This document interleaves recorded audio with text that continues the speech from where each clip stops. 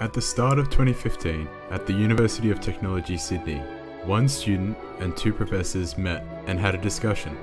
They contemplated the possibility of taking a video game that was widely popular and then modifying it to communicate ideas surrounding social interaction. With 2 semesters to work with, the challenge was accepted. The Elder Scrolls Skyrim, a popular fantasy role-playing game, was selected as the most suitable piece of software for the project. Using Skyrim and its universe, a story, quest, characters, and dialogues were created. They were designed and written with the intention that they might just compel the player to consider the intricacies of the way we, as humans, communicate. This video will walk you through some of the concepts and mechanisms that were existing, modified, and added to attempt to transform Skyrim into a social simulator. Our first concept is the story, the quest set before the player. For what is a fantasy adventure without a good story? Our story takes place on a ship. The player and a companion awake locked within an iron cage, held captive by a group of freebooting pirates. In Skyrim, it would not be uncommon for the player to react to such a situation with blunt and brutal methods. To lockpick their way out, reach for the closest thing that resembles a weapon, hack their way through opposition, and then swim to the shore. But in our quest, particular effort has been made to make this path infeasible. In this story, the player must use their wit and charisma as their weapon, persuading the crew to inadvertently participate in a grand escape. How does one communicate in Skyrim? It's through a common gameplay concept known as branching dialogue trees. In Skyrim, when the player approaches a character in the game, they are presented with a finite list of things they can say to either initiate or respond to conversation. The idea is that just like a tree, each option the player can choose from will sprout off like a branch. That branch in turn will lead to more subsequent branches. When modifying Skyrim to act as a social simulator, it was important that the dialogues we wrote had numerous branches. The more options we could provide to the player to choose from, the more accurately our game could simulate how players might approach conversations in reality. And it wouldn't be a social simulator if these options and conversations the player could select from could potentially result in both positive A pleasure to meet your friend. It is rare and refreshing to meet someone new when you spend your life at sea. and negative outcomes. Strange to you, perhaps. I'm a bosmer, or in common tongue, wood elf. It was also important that there were dialogue options that could divert the conversation into an entirely new topic, conversations that might reveal more about each character's personality. I often think about my brother whilst out at sea. Back home, when we were children, we would explore the forest surrounding our home. We would pretend we were warriors in a battle, throwing rocks and climbing trees. These are some of my happiest memories. Information that might just be important to consider in future conversations the player had with that character. The way we communicate as humans is an intricate dance. It's more than just the words we choose to say. It's an amalgamation of many different verbal and nonverbal messages. Without a doubt, the words that we use to vocalize ourselves are important, but so is a presentation or delivery attached to it. We might frown to indicate confusion, or raise our voice to express passion,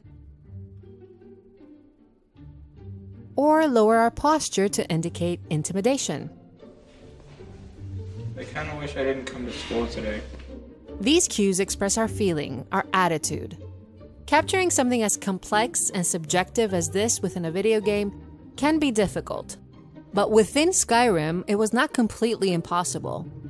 When writing our scripts, we ensured that important lines of dialogue had an emotion attached to them, and that they were delivered by a cast of talented voice actors. These intonations could express positive, "May you walk on warm sands, friend." Negative, "I am Khajiit. Have you ever heard of the ancient cities of elsewhere where the sun shines always?" Clearly, you have not. Or even neutral reactions. Additionally, in Skyrim, when characters are delivering dialogue, they can project one of 8 facial expressions: neutrality, anger, fear, happiness, sadness, surprise, confusion, or disgust. It was important to provide multiple ways for the player to gauge how well they were interacting throughout our quest, to give the player feedback. The most obvious of these is our previously discussed mechanic, how characters appear to emotionally react and respond to the player. If that isn't quite clear enough, the player has the option to activate guided mode. In this mode, every time the player selects a dialogue option that results in an emotional response, a textual description will appear in the corner of the screen. It reads as a first-person narrative of how that character appears to have reacted. Arguably, in my opinion, the most important mechanism is the pedagogical agent, or in layman's terms, the coach. Hey, that's me. Throughout the story, the player will have frequent interactions with my character. Aside from being a key orchestrator in our escape plan, I will also provide advice and encouragement to the player as to how they might approach conversations with our captors. Earn their trust. The way to do that is to jam or riff with them, man. What I mean by this is you talk to each other about things that might interest them, yourself, or in the best case, the both of you. I can also offer feedback on how they are going, in a general sense, but also specifically highlighting things they did well. One of the most important things you did was waiting for the right time to ask Dakota for the blankets. Or, quite frankly, should avoid entirely in the future. Some people might respond well to "my lady," but I'm thinking most people will find it quite odd. I think you should reserve that line for when you know someone a little more intimately, or when speaking to a princess. Social interaction can be quite complex. There are these subtleties, intricacies, and nuances. Perhaps these aspects are so subtle that those of us who have practiced it throughout our waking life forget that they even exist. They become intuitive, natural. Typically, when we initiate conversation, it begins with a greeting. When we terminate the conversation, we use a farewell of some form. Characters in our game expect the same courtesy you'd extend to your fellow humans. Hello, my name is Heidi Rogstad. Pleased to meet you. So long. And respond accordingly when it is not. Hey, we were talking. When we interact with people, we also form relationships, whether we intend to or not. It's almost this fusion of impressions, experiences, and emotions attached to each of the people we've met. Our characters in Skyrim are not this deep and complex. However, they each have some sort of sentiment attached to the player. The sentiment each character holds toward the player can increase or decrease based on dialogue selections and actions the player chooses to perform. As a result, the way the character appears to receive the player will change over time. I'm cooking at the moment. Hello again. Good to see you. They will respond to the player's presence differently. And when the time comes when the player calls upon their aid, how the character feels about them at that moment will determine the extent in which they're willing to help them out. I can only think of one reason why you might want that information. Relax. Your secret is safe with me. You'll find the 2 dinges on the deck, one at either side of the ship. The release mechanism is locked, so you'll need this key, which you didn't get from me. I wish you fair winds and following seas, my friend.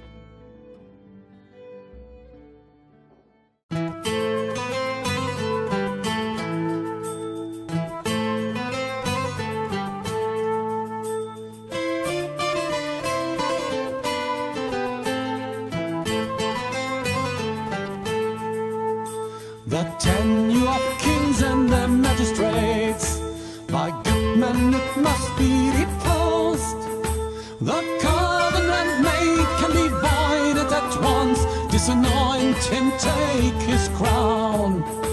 They plead for their king and they pity their